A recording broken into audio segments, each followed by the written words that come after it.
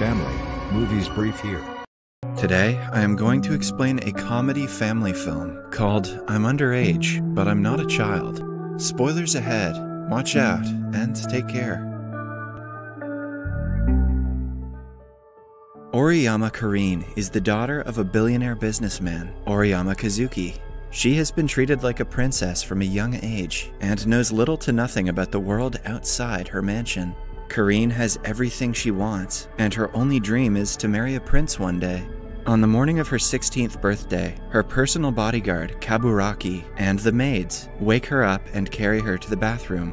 Karin, who is still half asleep, doesn't realize she is being picked up. They bathe her and get her ready in her school uniform. After being pampered, she is told that she has received gifts from several billionaires from around the world, like Mark Zuckerberg and Bernard Arnault. She is then seated in her limo and driven to school like usual. On her way, her classmate and friend, Ebina Isuzu, brings her flowers. Like Karin, he also belongs to a wealthy family. He has had a crush on her for a long time, but she only thinks of him as a friend. At school, Karin hears the girls gush about a good-looking guy who has just been admitted to the school.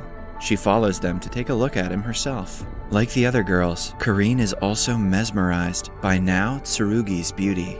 Watching him play football, she instantly feels attracted to him. Without thinking much about it, she walks to the field and is hit by the ball. The impact almost makes her fall when Nao catches her. Because of the gesture, the princess falls in love with him. In the evening, her parents throw an extravagant birthday party for her. They sing, dance, and have a lot of fun. For her gift, Karin is given a wedding dress. It turns out that a prophet had told her father that she is bound to get married the day after her 16th birthday. The husband will turn Karin into a better person and will provide her lifelong happiness. Karin refuses to marry anyone who is not Nao. She throws a fit, breaking the utensils and destroying the place, without letting her father explain himself. Only after he shows her the picture of her future husband does she realize that she is being married to Nao. Kazuki has bought her a husband of her choice for her 16th birthday. The following day, she and Nao are at the altar. When they are asked to exchange rings, he claims that since they are keeping their marriage a secret, it is better if they skip that part. Karin is ready to do as he says, so she doesn't object. Since they are too young to be married, they have decided to not tell anyone at school. After the wedding, he brings her to his house that only has one bedroom that is the size of her closet at her mansion. She is told that she will have to adjust now that her husband is poor. Karin is skeptical about how two people are going to fit in the house, but she trusts her husband to make her feel comfortable. She is excited about her first night with Nao, but is confused when he asks her to stay on her side of the room. He reveals that he doesn't love her and only married her because he wanted to inherit her father's wealth. He calls her shallow for choosing him because of his looks, and also says that he hates her. Karin falls asleep, hoping that everything that happened was just a dream.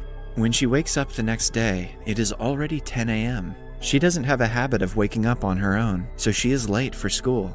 The landlady tells her that Nao left early in the morning without her. Karin tries to take a shower, but doesn't know how to turn on hot water. Getting ready for school is difficult for her, without the help of her maids.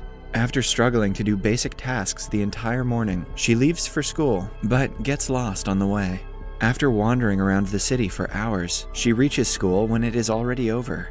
Isuzu asks her where she had been all day, but Karin cannot tell him, because then she would have to explain that she got married. When she reaches home at night, a furious Nao is waiting for her to explain the mess she had made in the house. She cries about not knowing how to do simple tasks, which makes him feel bad for her. Starting the next day, he promises to help her get used to the new lifestyle. He teaches her to turn on hot water, to clean using a vacuum cleaner, and to cook instant ramen. In only a few days, Karin gets used to her new life. One day, she cooks a meal for him, which surprisingly tastes delicious. However, Nao soon finds out that she used almost half of their monthly allowance for the meal. As he starts to panic, Karin simply calls her father, Kazuki, to ask for money. The pair is called to the mansion, where they explain the situation to her father. He offers to help them, but Nao declines it. He wants to live on a budget and not take advantage of Kazuki's kindness. The parents are impressed by his wise words. I guess they forgot that he married into the family for their money. At night, the couple stays at the mansion. The next morning, when they are about to leave, Karin apologizes to the cooks for always throwing their food away. After she started to cook for herself, she realized how difficult of a task it is. Her parents and bodyguard Kaburaki are shocked. They erupt into cheers, claiming that this is the first time she has apologized to anyone. During school lunch, the pair sit at different tables to not seem suspicious. Karin's friend Isuzu notices her looking at Now, but doesn't think much of it. When a group of girls surround Now, offering him food, she gets jealous and asks them to go away. When she realizes what she did, she makes up an excuse and sits back down quietly. A girl named Saya looks at Now and walks away angrily. Now calls her by her name, which makes Karin even more jealous. On reaching home, she confronts him about Saya, but Now refuses to talk. When she insists, he storms out of the house. They see each other again in the morning, but do not talk. Karin makes it her mission to find out about Saya and Now's relationship. She hardly has to do anything because Saya approaches her during lunch break and asks her if she is dating Now. Karin wants to tell her she is married to him, but she refrains from it. Saya assumes that they are dating and asks her to break up with him immediately. She claims that he is only dating her for money and will leave her once his school debt is paid. An innocent Karin sees no wrong in dating someone for money. In fact, she is happy to give him some, since her father has a lot of it. Now listens to their conversation, delighted that Karin didn't overreact. At home, he helps her dry her hair and is nicer in general. Karin notices the change in behavior, but doesn't say anything. The next day, Now finds out that Karin has been passing her tests with the help of her bodyguard and her friend Isuzu. Hence, he starts to tutor her every day. At first, Karin struggles to keep up, but she soon gets the hang of it. She even takes notes in class, surprising her teacher and classmates. Now agrees to go on a date with her if she gets good grades, which encourages her to study harder. One day, she is in the library when Isuzu asks her if she is dating someone. Karin tells him she just wants to get better grades, but he has started to suspect her. She gets an A on her next test and is overjoyed. While returning home, a crowd of men in black clothes kidnap her. They take her to Isuzu's mansion. It turns out that he has found out about her marriage to Now and doesn't approve of it. He threatens to tell the school principal about it and get them expelled if she doesn't divorce him immediately. Karin is left shocked. The guy she thought was her best friend turned out to be an obsessive lunatic. Later, she is in one of the rooms of his house when Now calls her. He has been looking for her all day and is worried. She tells him everything about what happened with Isuzu and asks him to come pick her up. Now doesn't think twice before coming to get his wife. He is welcomed by Isuzu's bodyguards, who do not let him see Karin before talking to him. Isuzu knows that Now married Karin for her money. He tells Now that he can never provide Karin with the love and happiness she deserves. Having known Karin since childhood, Isuzu knows everything about her dreams and aspirations. She wanted to dance with her significant other as a princess and wanted to have a grand wedding with hundreds of guests, but Now couldn't even give her that. Now, who has started to fall in love with her, realizes that she deserves someone like Isuzu who can fulfill all of her wishes. Isuzu asks him to divorce Karin if he really cares about her. When Now later meets her, she asks him to come home. However, Now wants her to stay the night at her parents' house because his house has no electricity.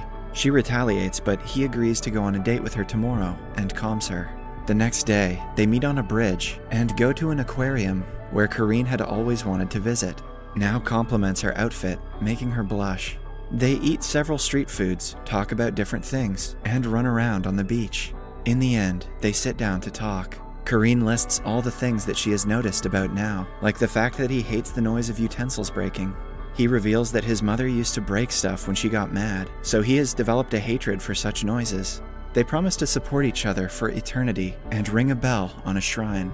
Right after, Now suggests they get a divorce. Karin returns home shocked and devastated.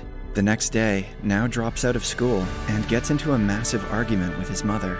He wants to do his best to not see Karin. Karin's parents are worried for her, but can do nothing to change Now's mind. In the meantime, Isuzu visits her and asks her to go out with him. He brings her to a palace where they dance, as she had always wanted to with her prince. Karin enjoys his company, but knows that she would rather live in a tiny home with Now than in a palace. When they are done dancing, Isuzu proposes to her. Somewhere else, Kaburaki meets Now and gives him the divorce papers. He also hands him a princess book that used to be Karin's favorite. After reading the book, Now gets to know more about what she wants in life. It also makes him realize that he cannot give her up at any cost. He runs to Isuzu's house, asking him to stay out of his and Karin's relationship. He appears to be determined about winning her back. Isuzu tells him that Karin refused to marry him because she is in love with Now. He wants her to be happy, even if it means helping her get back together with him.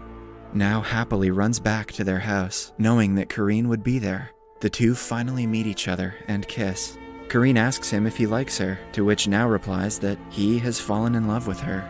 Cut to 5 years later, Karin and Now are getting married yet again. This time, the church is filled with guests, and the two exchange rings. In the last scene, they kiss as the crowd erupts in cheers. Subscribe for more videos like this, turn on notifications, and leave a like to help the channel out.